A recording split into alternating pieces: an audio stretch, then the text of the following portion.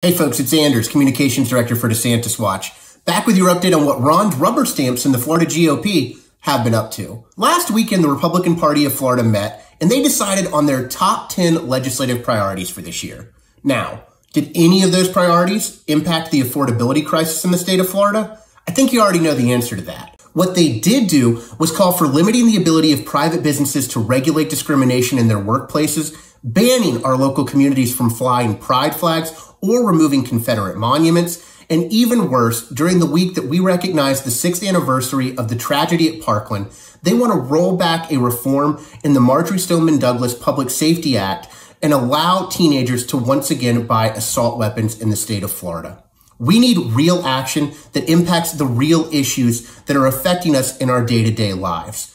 You can be a part of our movement to hold these folks accountable and call for real change and the representation we deserve. Join us at DeSantisWatch.org.